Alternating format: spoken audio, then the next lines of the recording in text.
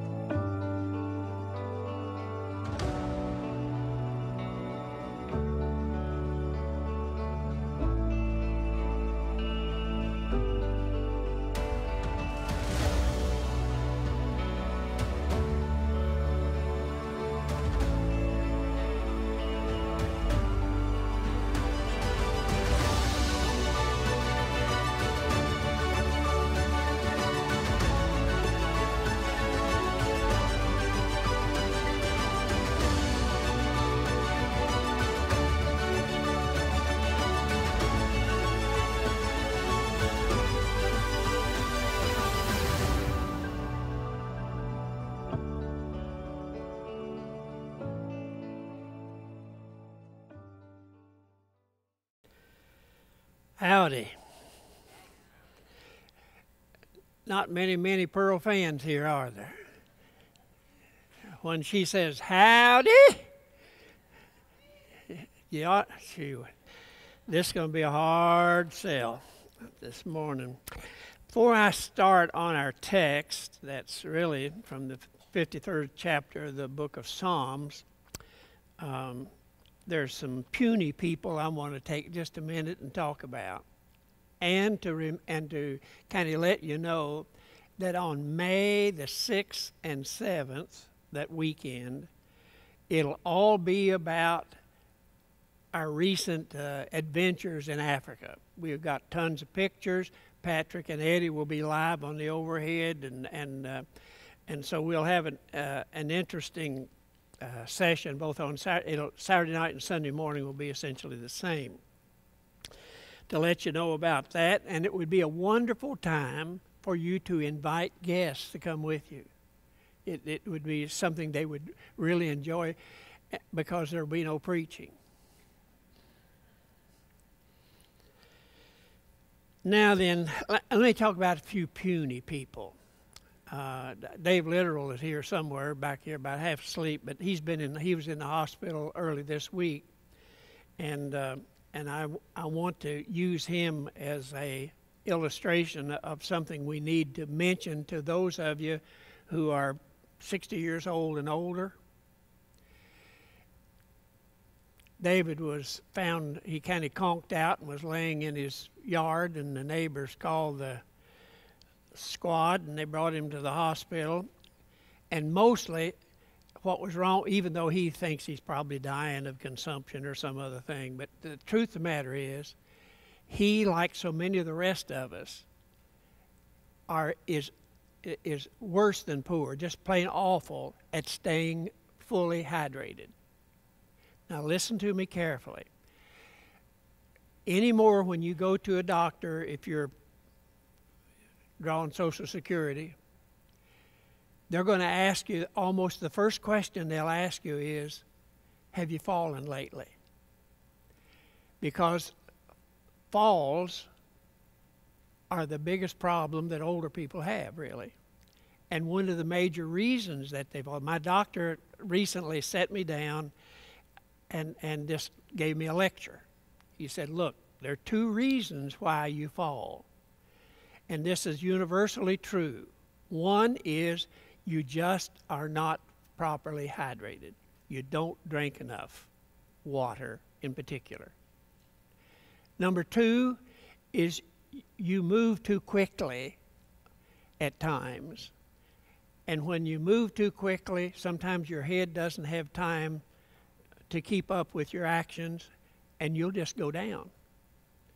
And so he said, learn to govern your behavior, and to make sure that you're sufficiently disciplined to drink enough fluids on a daily basis. Because when you fall, so often we break a hip, you go to the hospital, you lay in bed, you get pneumonia, and then you die. And it's not a real good way to go. I mean, there's a better way to do it than that. You know, I'm not certain just what it is yet, haven't figured it out yet, but whatever the better way to go is what I'm signing up for that, rather than falling, breaking a hip, da da da da da. Now, and I use David as an illustration because he picks on me all the time. And then there's 2 or 3 other people that I need to mention. Suzanne Welsh is usually here on Saturday night, but she's had a, and if you've got their addresses here, it would be wonderful if you would take the time to send them a little note. She's had some heart problems, and she's back home, but she's not well, and she's been so faithful here, and she's one of those people that are registered high on the list of favored personnels for preachers. She sends her tithe every week. She sends her tithe every week. Okay. I was talking to Gene Tapman just for a minute this morning. Janet's not doing well at all, and they found another spot, and she's struggled with cancer for some time, and she isn't doing well. She's in the hospital, so please keep her in your prayers. Ron Powell is recovering. There's some others here you can read for yourself, but this week, and I don't know the details on this, but it's serious because of some other things. A couple that attend here on Saturday night, their granddaughter was taken to Children's Hospital this past week with a problem, and I don't know all the details. But some time ago, their son, which would be the uncle of the little baby, died there at that hospital. He had hung himself, and it was, I don't think he was trying to commit suicide. I think it's some teenage silliness that goes on at times. And now they're back there with the grandbaby, and those things pile up on people. And just to be able to drive back there where their son died was a tough road to hoe. And you just need to remember that people like that, they need a word of encouragement, a pat on the back, and to know that they're being prayed for and encouraged is important. And I can't remember their name right now. What's her name, Alice Kay? Do you remember? Kirkendall. You're not Alice Kay. Thanks, Kayla. Okay. And the little girl's name? Mallory. Mallory Kirkendall. Okay. You got it there. You do come in handy at times, don't you? Yeah, thanks. All right. That being said, let's look at the text there in the 51st Psalm. The background of this psalm is what had happened to David recently in his life. As Matt pointed out last week, he had gotten to the place where his general said to him, David, the day is no longer exists when you should lead us into battle.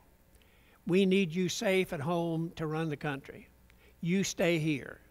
David's still a fairly young man, a virile young man, and now he had too much time on his hands. It was Benjamin Franklin who wrote in Poor Richard's Almanac that idle hands are the devil's playthings.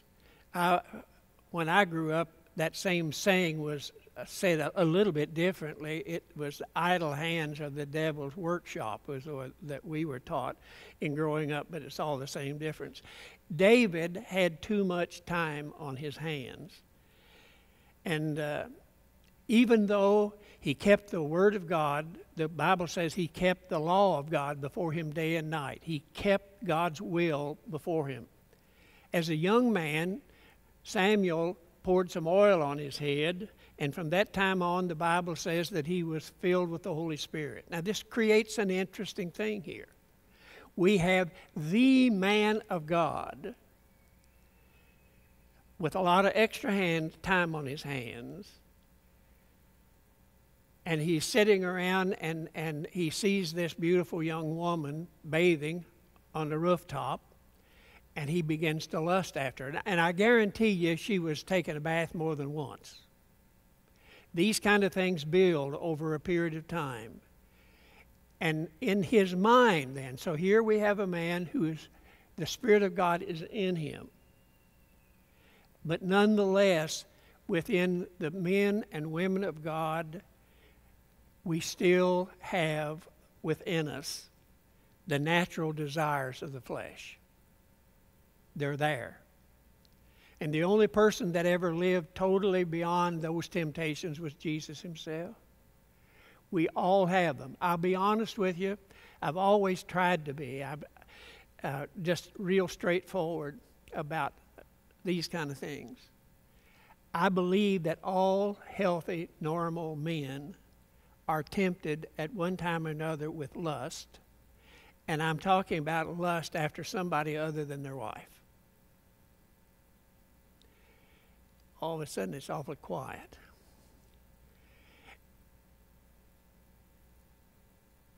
That's a struggle that men have. See a beautiful young woman time and time again, especially when you get old and you know when you look in the mirror there ain't much to look at anymore.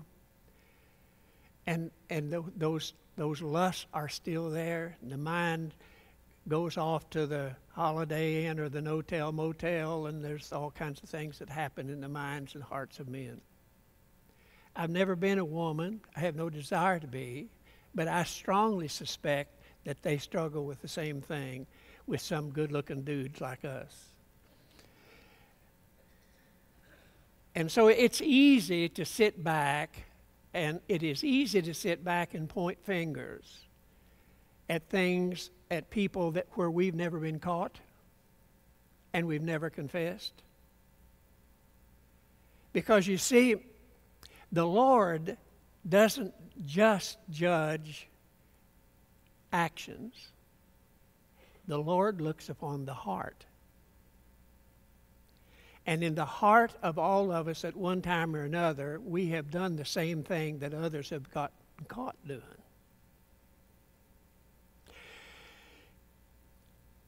We need to understand that that struggle exists and is universal.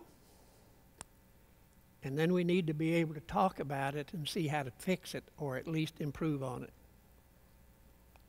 The early church was described both in Scripture and in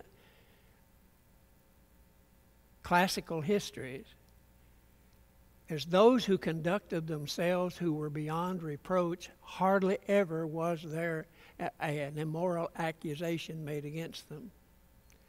You and I live in a day when moral accusations or immoral behavior is not only common, it's accepted as though it weren't wrong.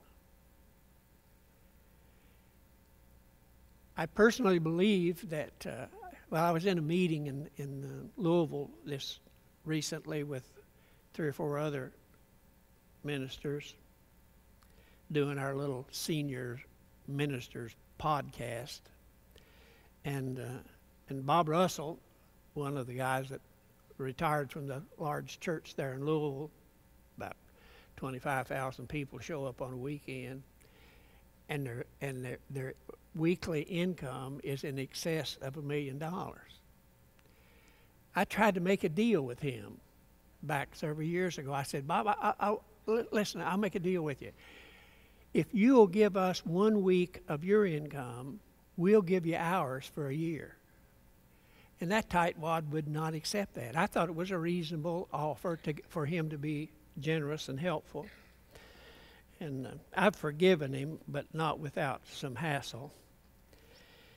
He's done a tremendous work there. The other guy, Don Wilson, has a church of similar size in Phoenix, Arizona.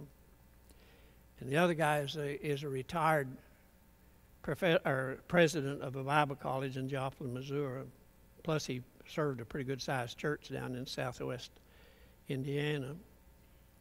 We were talking about this very thing. And what Bob brought up was this: the number of high-profile ministers who have had the same problem. I mean high profile. The president of the National Association of Evangelicals had a large church there in Colorado. Same problem. I can honestly say that I've never been involved sexually with anyone other than my wife. But I've looked and lusted at some pretty good-looking babes through the years. And I don't trust any man who won't admit that he's done the same thing. Thankfully, it didn't go any further than just the thought. But we need to be able to talk about those things if we're going to do anything to address the problem and see if we can get better at it. David saw this younger woman, beautiful, and he lusted after her and then committed adultery, and she was impregnated. And in order to cover his sin, he ultimately had her husband assassinated, and then they were married. But the penalty for it was awful. The penalty for it was awful. David had a great preacher. His name was Nathan. They called him a prophet, but a prophet and a preacher is all the same difference in the Bible. Nathan confronted David, and remember this now, because here's where the preacher's coming from. He knew that the Word of God said that to whom much is given, much is required. David had much. And so more was expected of him than Joe Blow down in some little city in the desert. From the time that he was just a youngster and was anointed by Samuel, he had his body as the recipient of the presence of the Spirit of God. He had before him the Word of God. As a warrior, he never lost because God saw to it that he was constantly victorious. To whom much is given, much is required. I personally think the same thing is true for those of us who are in positions of leadership in the church. I think I can prove from Scripture that the penalty for sin for those of us who have been blessed beyond measure is a little tougher than probably for all the rest of you. But no one gets off the hook. Even though God said immediately to David, I've forgiven you for what you've done, but you still must pay for what you did. For whatever a man soweth, that shall he also reap. And he said, David, as a result of what you've done, your family from now on will be a source of a war. Your family, you're going to be fighting within your family. And the result was Absalom, who David had, he was one of David's kids that David had picked to be his successor, actually led a revolt against his dad, and ultimately he was killed by one of the generals. David wept over Absalom. He was the one who had hair. I didn't like him very well either. So, and he said, not only that, but remember, to whom much is given. You have secretly slept with another man's wife. And now other men will sleep with your wives, only not in secret. It'll be out before everybody. The penalty for sin in this life is tough and serious. And here's the thing that makes it heartbreaking. The Bible says that when we sin against God, and I call these two great sins, and the reason I call them great sins, and the Bible doesn't say it that way, I'm saying that. The reason that I call them two great sins is because they broke two of the 10 Commandments. Thou shalt not commit adultery, thou shalt not murder.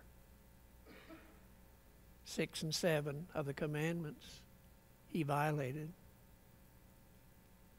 Those were the commandments that he kept before him day and night. He had no excuse. He knew better. But you see, the devil knows exactly where to attack us. He had all kinds of time on his hands. He had a fast zipper anyway. The devil knew that. That's where he attacked him. The preacher that David had came to him under God's authority and said to him, David, I want to tell you a story. And he told him a little parable about a man who had one sheep and another guy who had a whole field full. He said the guy with the whole field full took the one from the other guy. What should we do with him? David was not very sharp. He didn't catch. And he said the guy should be severely dealt with. Nathan put his old bony finger right up David's nose and said, David, you're the guy that did it.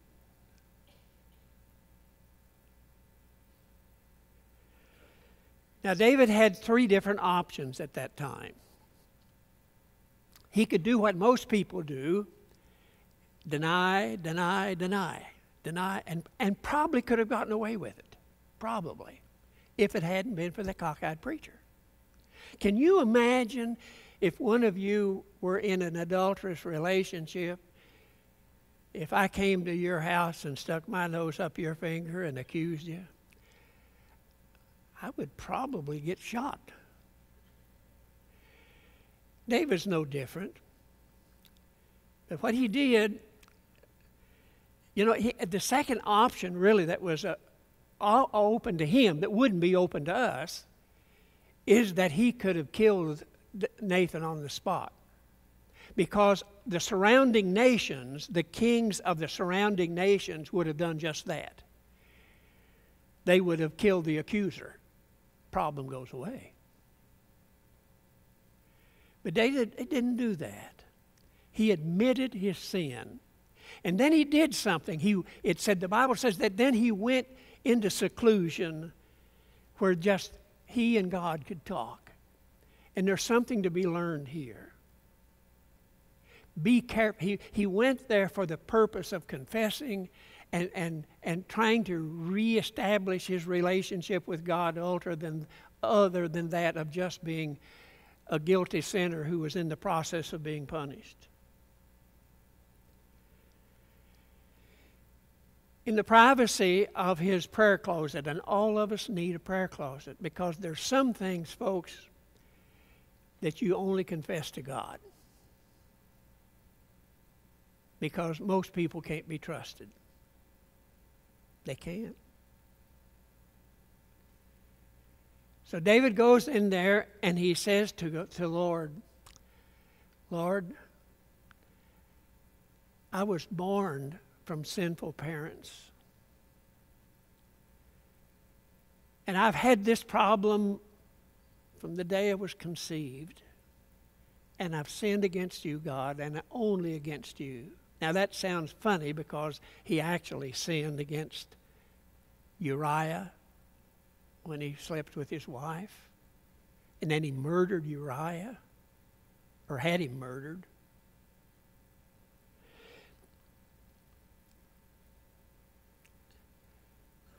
So often the cover-up is worse, or at least as bad. In this case, it was probably even worse than the sin itself.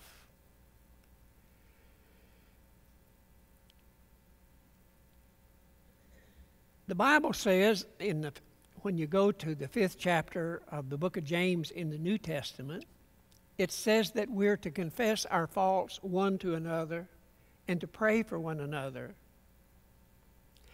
And it adds so that you might be healed. And that's both physical and spiritual healing.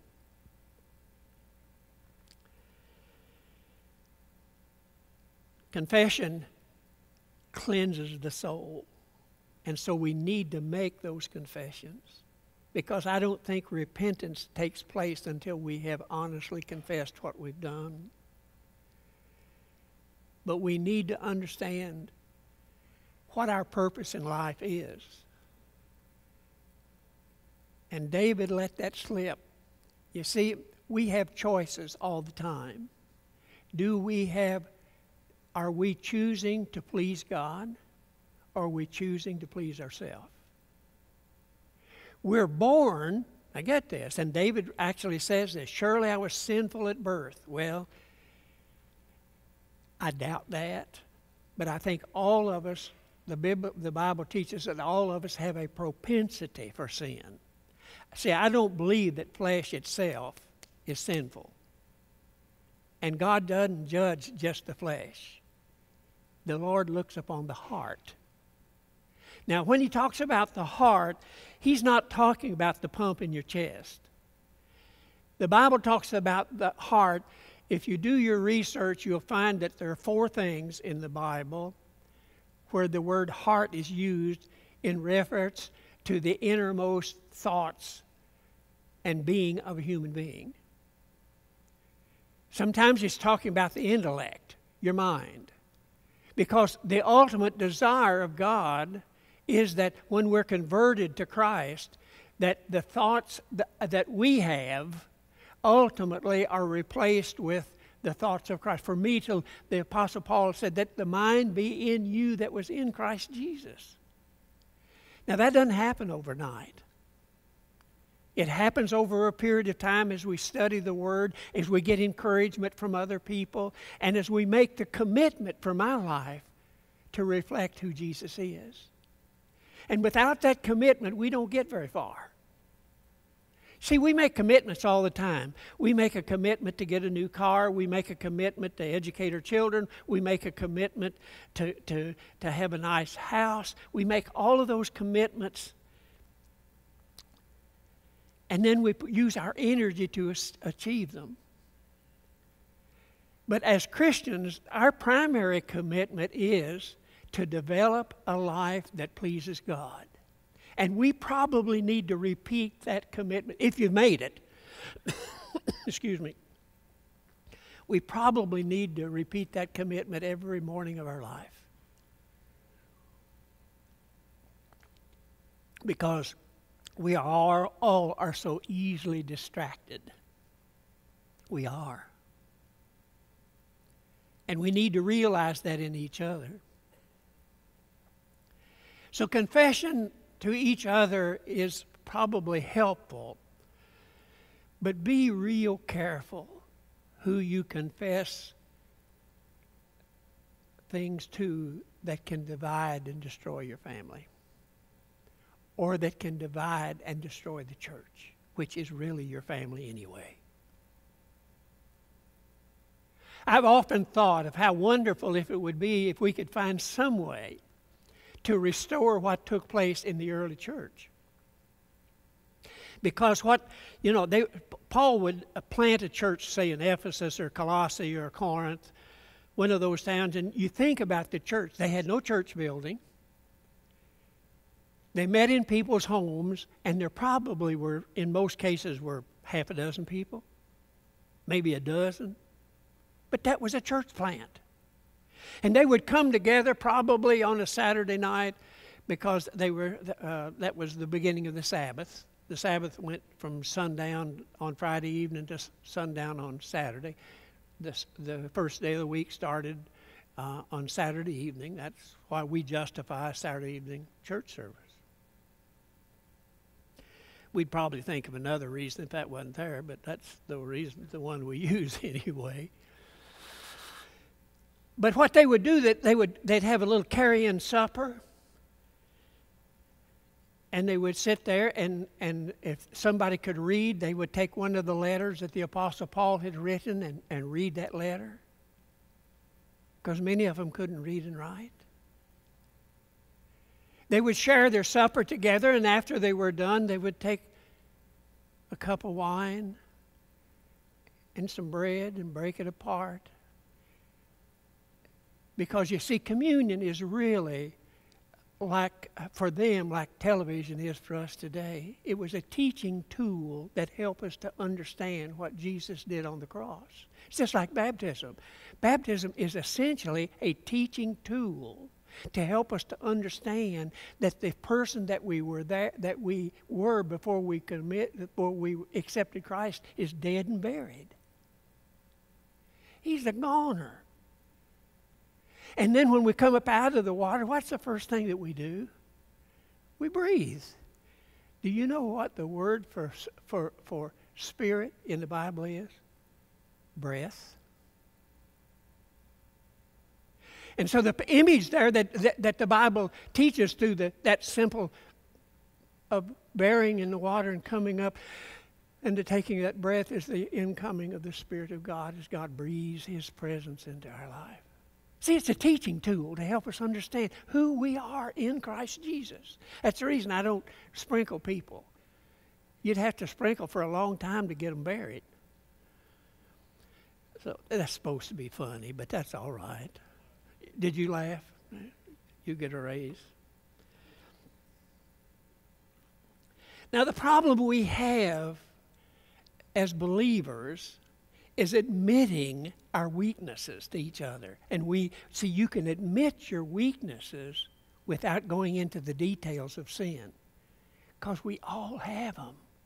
And the two areas where we're the most vulnerable, at least in our culture, deals with money and sex. They're the most aggravating. And see, sex is such a beautiful thing when it's done as God laid it out for us. You see, God's greatest thing that we know about is His capacity to create life. And sex carried out under the guidance of God is we get to do the same thing. That's magnificent. Then the money thing, and in our culture, and I suppose it's probably everywhere, is we get the idea somewhere along the line that the money we have is ours. It ain't. No, it isn't ours. The Bible says that we are to be stewards over God's stuff. It's His. And we're to do. And so I have people, some of them are Bible college educated, and I think, what in the world did they not teach them? And I've had them to say, I send my tithe. And I said to this one girl, she's got a good job, and she was telling me that she had sent her tithe. I said, well, none of my business, but how much do you send? And she said, whatever the number was.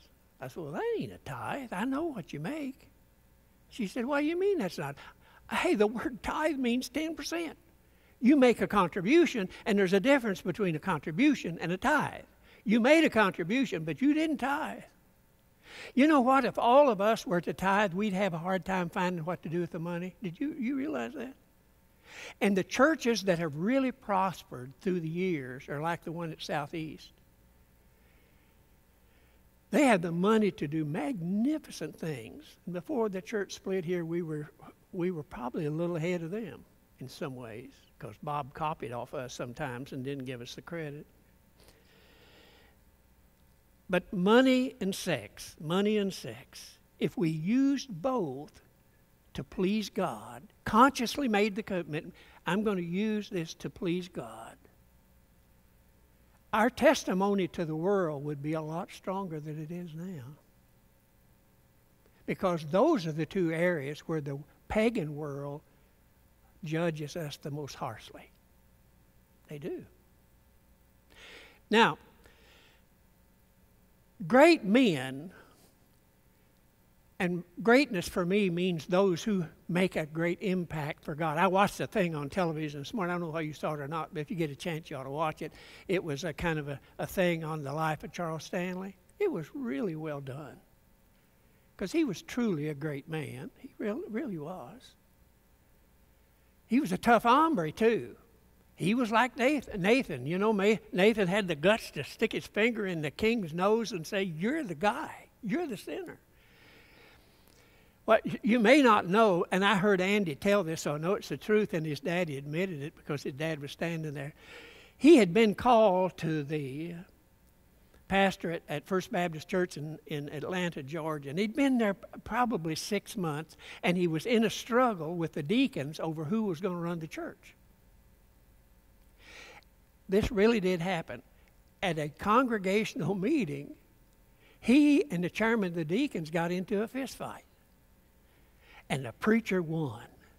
So all you got to do is look at Alex K's forehead, and you know how the tough hombre I am. You know, there's 11 stitches up there. I didn't have anything to do with it, but I'm taking credit for it. But one of the things that I've always appreciated about Charles Stanley, and people like him, they have been quick to admit their flaws. And I learned a long time ago, all of us preachers we all have flaws. And whenever we stump our toe, and sooner or later you will, the first thing you want to do is to tell the church. And then when the rest of the town finds out about it, you can say, "Yeah, he told us." And it's over.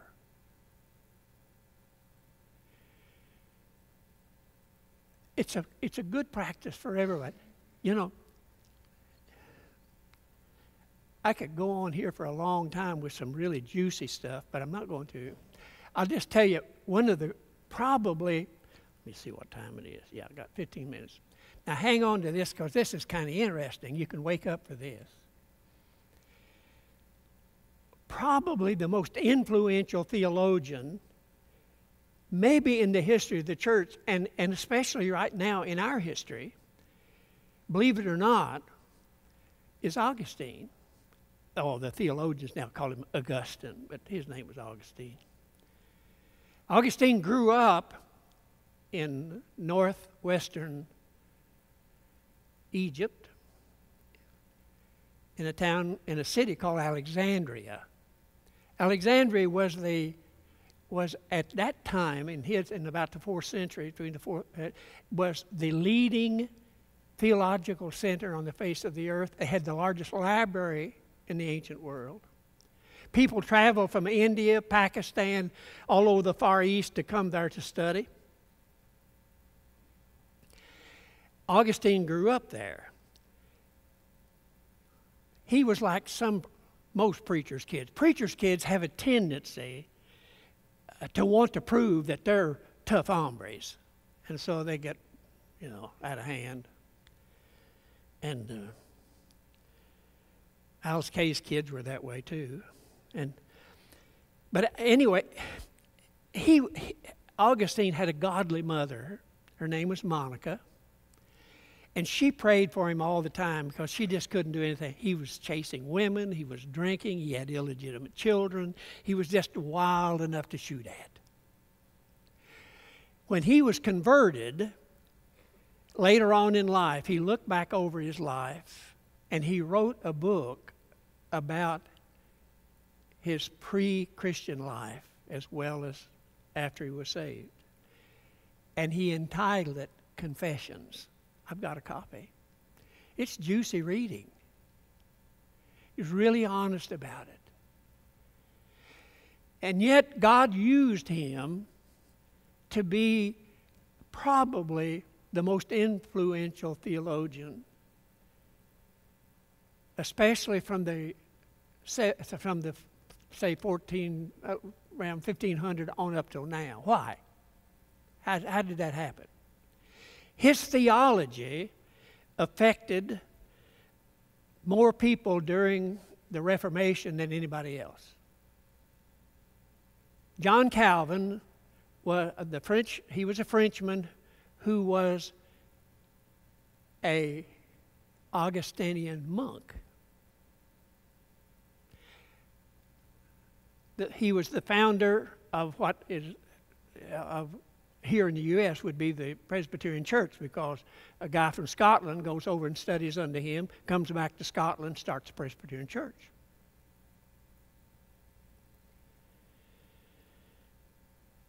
The fellow who founded the Lutheran Church, Martin Luther, guess what? Was an Augustinian monk.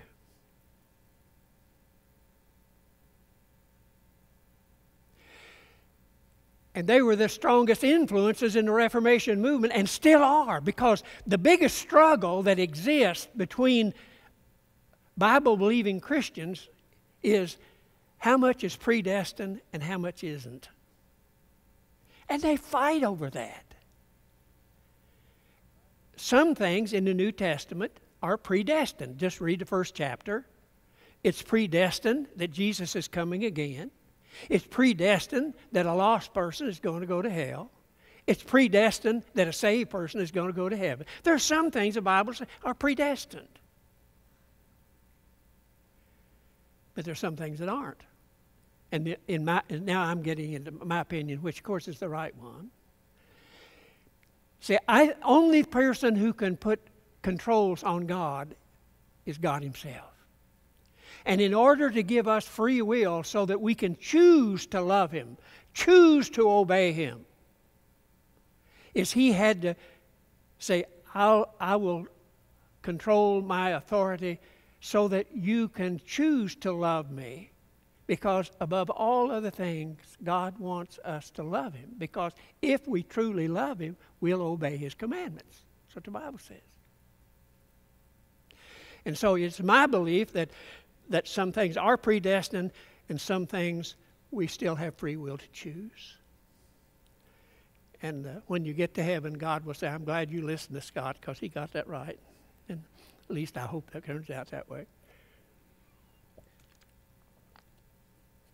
There were others that I could mention, but Augustine, I think I can prove this, had the most repeated prayer in all of Christendom other than those that Jesus prayed Himself.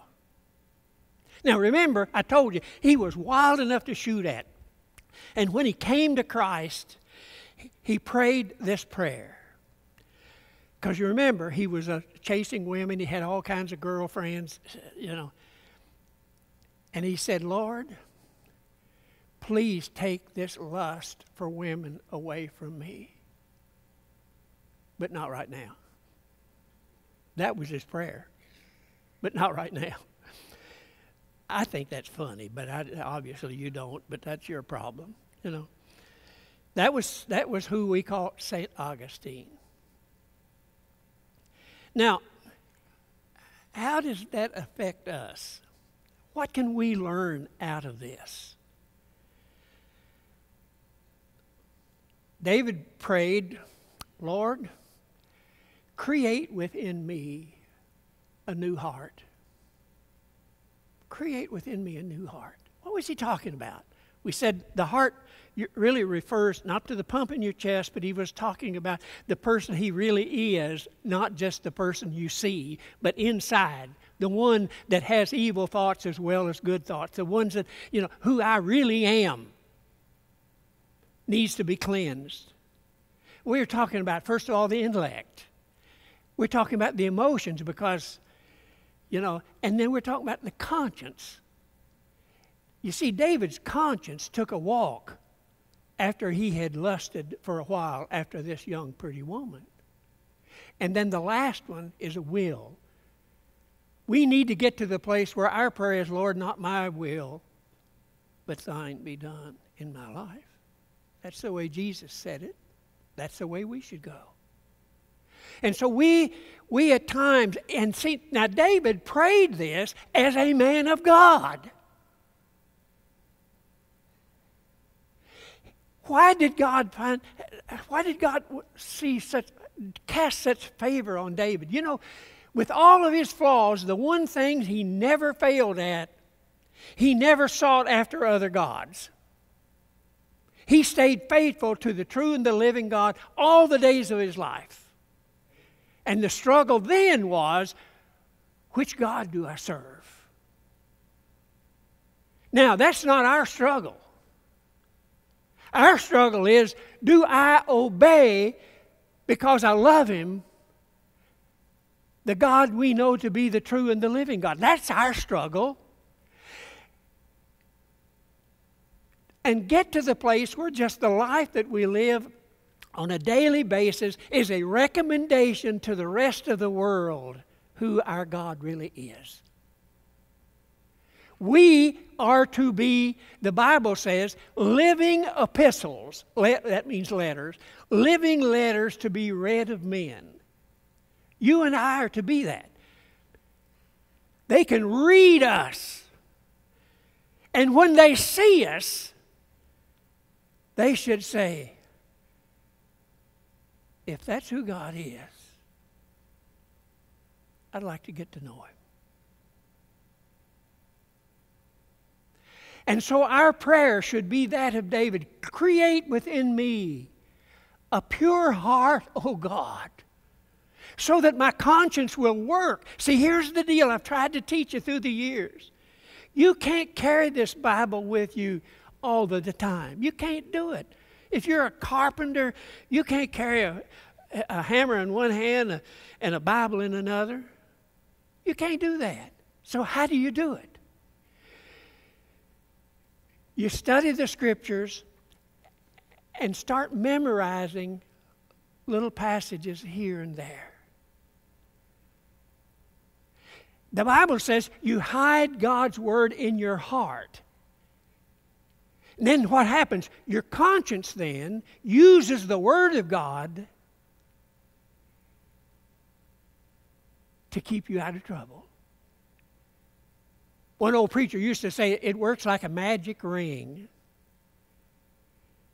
The magic ring said every time I sin, it tightens on my finger. And I become aware, whoops. Your conscience is to work like that. But you have to educate your conscience with the Word of God. And then you live by your conscience. It's that simple. You educate. That's the reason the Bible says, study to show yourself approved unto God, a workman that needs not to be ashamed, right to handling the word of truth. You use the Bible. Get it in your intellect. It's a part of the heart. Educate your conscience so that it can squeeze you when you're tempted. And we all are tempted.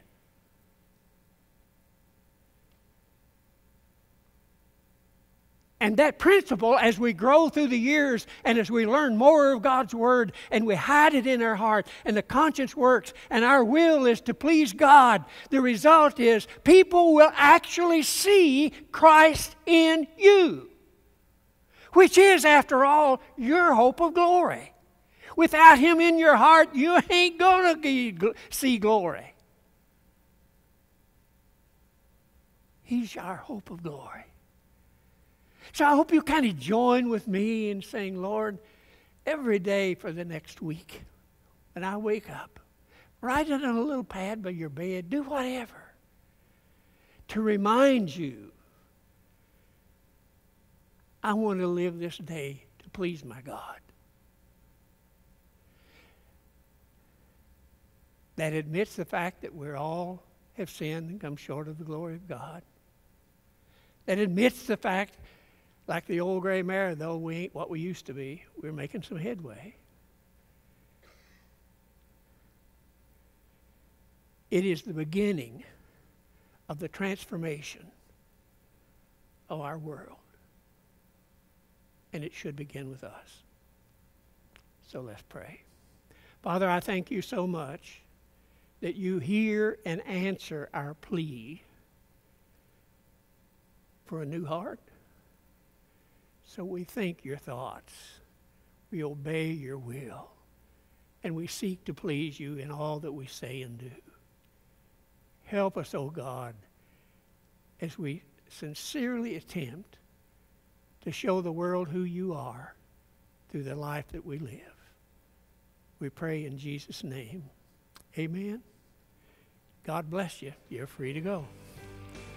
Christ Community meets on Saturday at 5 p.m. and Sunday at 10:30 a.m. For more information, visit www.christcommunity.net or check out our Facebook page.